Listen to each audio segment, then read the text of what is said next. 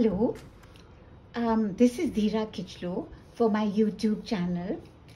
Some years ago, I wrote this story, A Dog's Tale, which was inspired by a friend's dog. And this is a true story, but I just converted it into a little, little fantasy. So here goes, A Dog's Tale.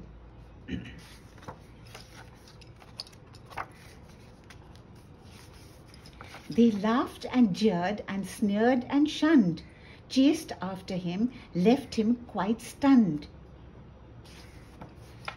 Chip recoiled in deep, deep shame.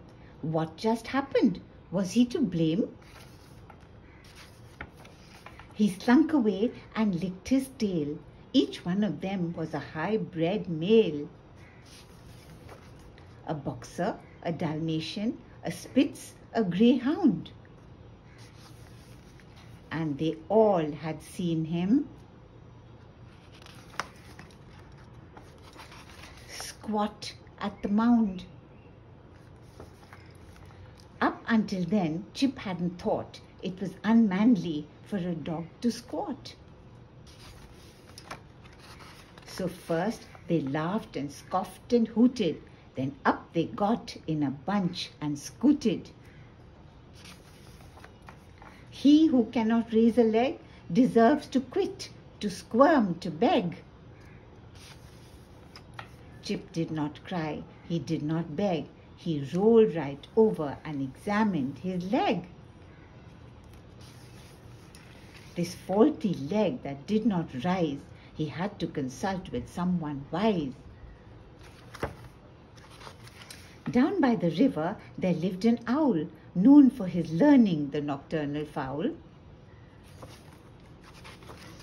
Owl tapped his beak. He looked quite grim. Try, he coaxed, to raise that limb.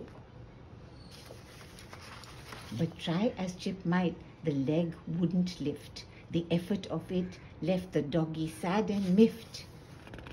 He sighed and then he squatted against a tree. Said Owl, here is some advice for free. Squatting seems to be your fate. Look for a talent to compensate. What was Chip good for? What could he do? Perhaps he could fly or learn to moo. Chip thought and thought until the end of June, and while he thought, he hummed a tune. One bright night, he sat humming on a dune. Why, you're a musician, smiled the silver moon.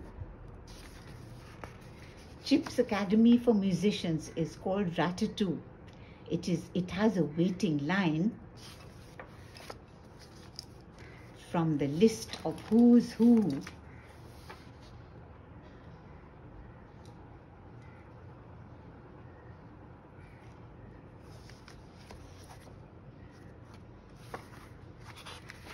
The gang that sneered want to join his school.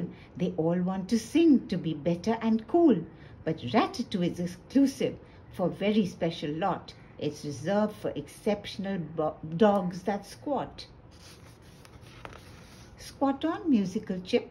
Be proud of who you are. It's dogs like you who shift the bar.